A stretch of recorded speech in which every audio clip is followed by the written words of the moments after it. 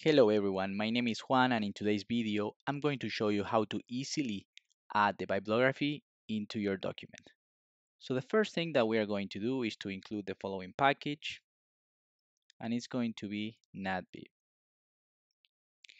The second step that we are going to do is to tell Latex what's going to be the bibliography style, and in this case I'm going to be using apalike. And the third thing that we would like to do is just to tell Latex that here is where we would like to be including our references. So you just type bibliography style apalike and then bibliography references. Just for now as an example, what I'm going to do is just include random text, and I'm going to put, for example, according to, and here is where we are going to add our authors. The next step is going to be to include a new file in our document, which we are going to call references. And it's very important that you type .bib, because this is where we are going to be storing our literature. The next step is going to Google Scholar. In this site, what we are going to look is for the author that we would like to include as part of our bibliography. So in this case, I'm going to type Lutz Kilian because it's the author that I'm working with in the random text that I included, and I'm going to be citing this paper, All and the Macroeconomy since the 1970s. So we're going to go here, and we're going to look for BibTex.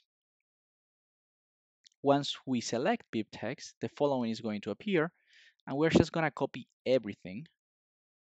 We're going to go back to our latex, and we're going to go to references.bib, and we're going to paste.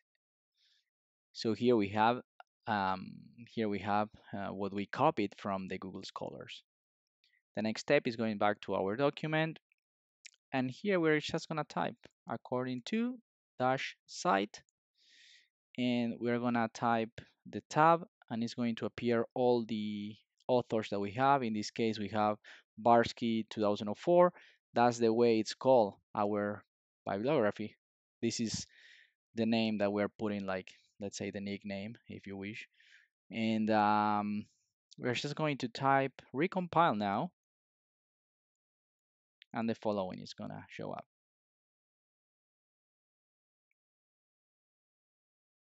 So now you see how we have our text. It says according to Barsky and Kilian 2004, increases in all prices have been held responsible, etc., etc., and here appears our references. If you would like to have the references on a different page, you just type new page, you recompile, and here we go.